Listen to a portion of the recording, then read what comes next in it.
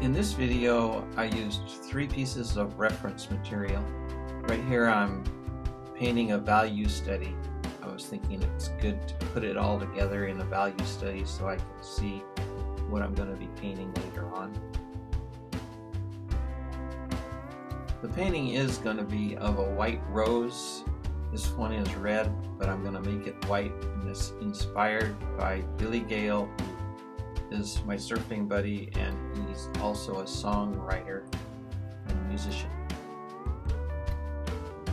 Even though the painting is of a rose, the focal point is going to be on the lips. They're going to be bright red, and my lightest lights and my darkest darks are going to be there.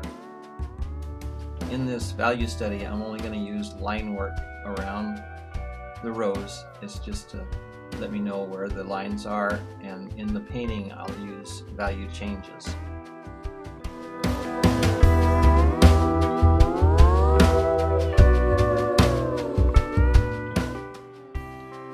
My reference material is all ready.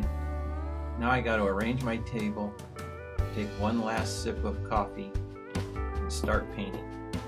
I'll look at my reference a little bit here and there, but I like to let the painting dictate to me what I do next. I feel that the pencil lines are too heavy around the white rose, so I'm going to lighten them up so I can just barely see them. The rest of them will be fine.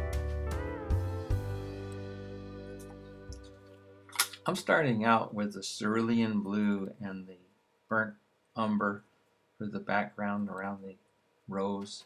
Later I'm going to add some raw sienna for some of the flesh tones up around the face. The raw sienna and the alizarin crimson will make a pretty good flesh tone. Here I'm adding in a little bit of sap green mixed with burnt sienna.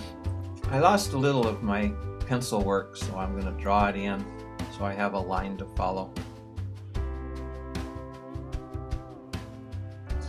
This whole painting in real time took approximately 45 minutes, and that does include the embellishment that I used in the background at the end.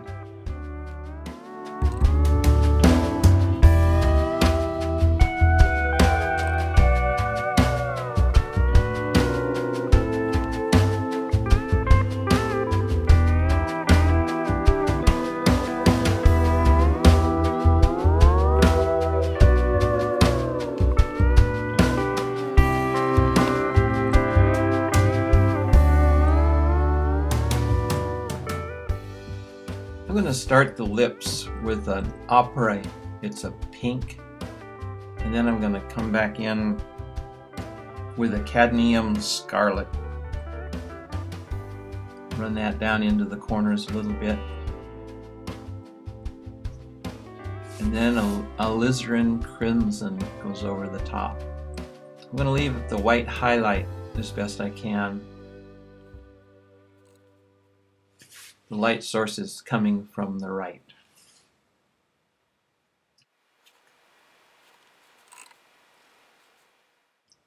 Now in the really dark corners down there, I'm going to use an ultramarine blue mixed with an alizarin crimson.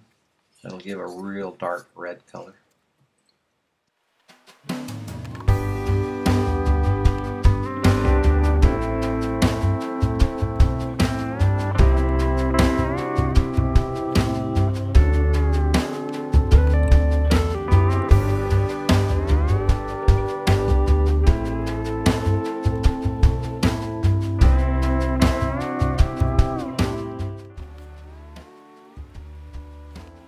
Now to give the white rose some depth, I'm using some cerulean blue to give it kind of a shadow effect around the edges to make it appear to wrap back around the backside.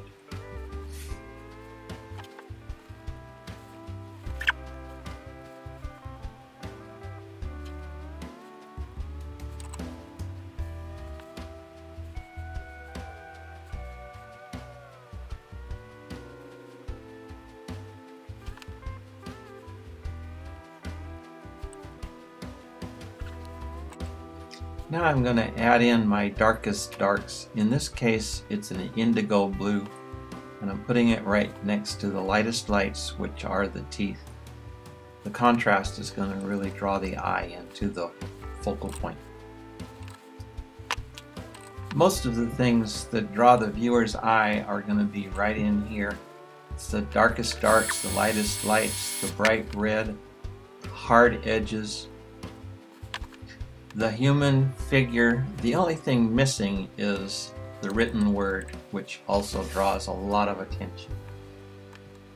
The name of Billy's song is Wild White Rose. Right now I think this looks a little bit sedate, so I'm going to put a wild background with more color to draw the attention off the lips and put it a little more on the rose. Now I'm going to sign it. You know I'm going to come back and add in some more background. The lips are so powerful that it needs more background color.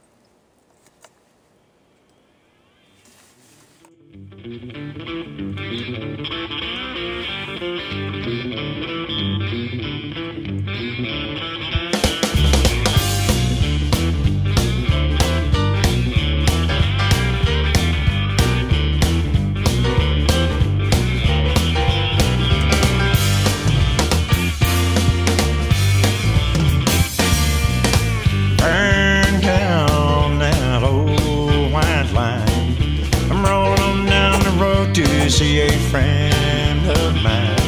I'm right on time, I feel alright. I'm gonna see that girl tonight. She's my wild white rose. Every time I need her, all I gotta do is call, and I know she'll be there to catch me every time I fall.